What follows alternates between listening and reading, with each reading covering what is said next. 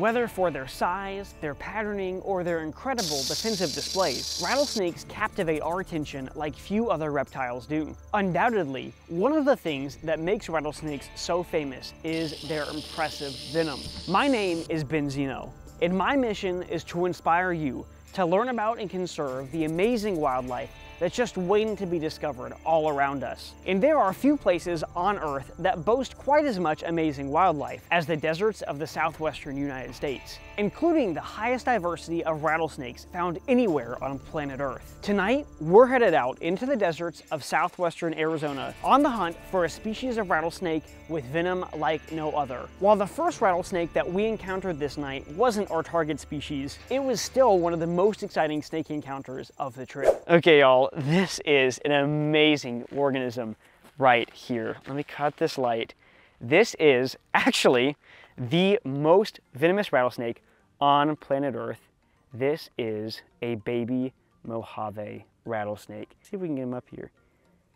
Oh, wow, how tiny. Now, Mojave rattlesnakes are considered the most venomous rattlesnake in the world. There's two reasons for that. For one thing, they make an extremely toxic venom. And Mojaves in particular make their own brand of neurotoxin, which is literally called Mojave toxin. And what that's going to do when it enters the bloodstream of an animal is basically going to attack your synapses. So it's going to prevent your brain from effectively communicating with your organ systems. And that, combined with the huge amount of venom that they can potentially produce as adults, is why the Mojave is considered the most venomous rattlesnake on Earth. Although technically they're not the most toxic. Now this is a teeny baby, probably born in the last few days, because this is actually the birthing season for Mojave rattlesnakes. It's the wet season, and this is when there is the most prey abundance for a small rattlesnake like this. Now a baby Mojave is probably preying on lots of insects and also lots of small vertebrates, but as fully grown adults, these can actually be about 4 feet long. So they are mid-sized rattlesnakes, not quite as big as the diamondbacks, but definitely pretty large animals. Now it takes these animals about 2 to 3 years to reach maturity, at which point they can reproduce, but they can actually live about 20 years in the wild.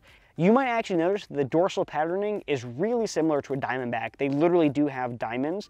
You can tell the difference between them though, because the banding pattern of a Mojave has white bands, which are larger, significantly larger than the dark bands. Whereas in western diamondbacks, typically the bands are a little more even. Additionally, Mojaves are sometimes known as the Mojave green rattlesnake because their base color can sometimes be very green, but western diamondbacks rarely have green color morphs. Typically, they're going to be more yellow to brown. And finally, these have some very large and pronounced scales in between their eyes that look very different than those of the western diamondback rattlesnake. And these are open desert specialists, so we find these in very similar habitats to other rattlesnakes like the sidewinders. This is one of those species that as a snake lover I've wanted to see my entire life because their claim to fame is their venom. But as you can see, there's no reason to fear these snakes. We can just give them the respect they deserve and appreciate them for the beautiful and ecologically important animals that they truly are. We'll let this little guy get right back in his natural environment. I wish him all the best. I hope he eats good and you get nice and big for me, okay?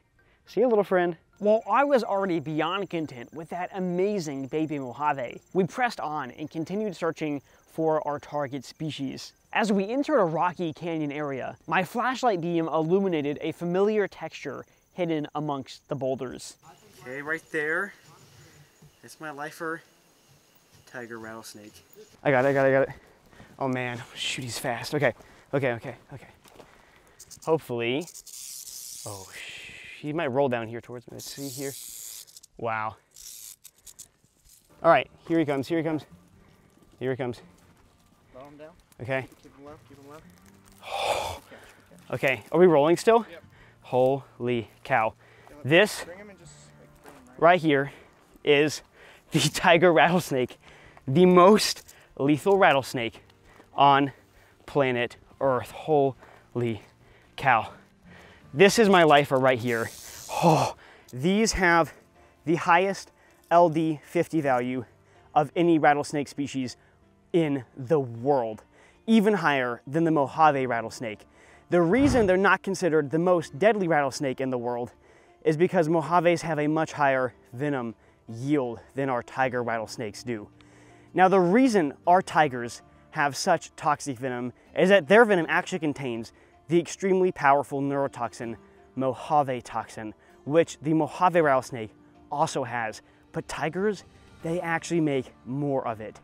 Now, this is a very unique species ecologically as well. These are medium-sized rattlesnakes, usually less than 3 feet long. They're not nearly as big as the diamondbacks. So what they're doing, they're using that lethal venom to take out primarily reptile prey. So these are mostly lizard eaters, and you'll notice they have a tiny head compared to the rest of their body. The reason they have that is because these are often found in rocky crags. So they can get that head down into the crags after lizards. Now, this is a very, very robust animal. You can see classic pit viper body plan, and then we have that huge rattle at the end. That rattle, of course, being made of interlocking keratin segments. Now, the name tiger rattlesnake comes from the dorsal patterning of these animals, which is this very stark banding pattern. It looks similar in body plan to the speckled rattlesnake, and they are actually very closely related, and they occupy similar habitats, but our tiger rattlesnakes are much more specialized for preying on lizards, whereas our specks eat rodents and lizards in pretty equal quantities. So it's a pretty cool example of two similar species partitioning niches between each other. This is a species I did not think we were gonna find on the trip. It is literally the last night we could have possibly seen them. This truly is incredible. And even though this is the most lethal rattlesnake on the planet, there is no reason to fear these animals. You can see, even when handled, as long as I'm being calm and collected, this animal is not aggressive. It's not trying to bite me. It's not even striking. All it wants to do is survive the best way that it knows how, just like every other animal on the planet. And these are ecologically irreplaceable rattlesnakes. They're so important in that middle level of the ecosystem, keeping populations of predators in check while still providing food for those apex predators, like maybe a California king snake or something like that. Absolutely amazing encounter. So crazy to get to work with this animal. This is a dream for me. This is such a cool species. This was my #1 rattlesnake target here in Arizona. This is just incredible. And we'll get this amazing snake right back in its habitat. This is wild. Okay, Cole, I'm gonna set it down now. Oh, that's crazy. Okay, if you had to pick one favorite thing about tiger rattlesnakes, what would it be? I'd have to say their tiny little heads compared to their massive bodies. Just goofy looking rattlesnakes. Yeah, my favorite thing is the venom. These things are potent, and yeah, you don't want to pet them. Here's your sneak peek at the species that will be featured in the next episode of The Wild Report. I'll see you next time, but until then, stay curious and keep adventuring everywhere. This has been Zeno of The Wild Report, signing out.